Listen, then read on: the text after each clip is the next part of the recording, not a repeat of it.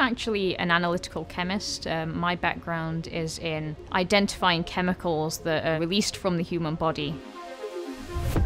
When I came to Johns Hopkins, I actually knew nothing about mosquito research, so it was a big change in research for me. But now I'm applying my skills in analytical chemistry to study mosquito host seeking and what is it about the human body on a chemical level that mosquitoes find so attractive. Part of what we do in the McMeniman Lab is study the chemical composition of human odor.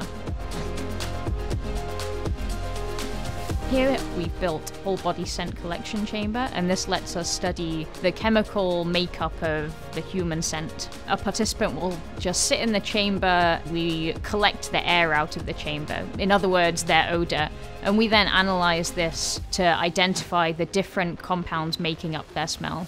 I was recently awarded the Samuel Jordan Graham Fellowship. This award will allow me to translate our research here in the lab over to the field in Zambia. We will take our chamber over to a town in northern Zambia where there's a lot of malaria transmission, and we'll study the whole body odor of both healthy people and people infected with malaria.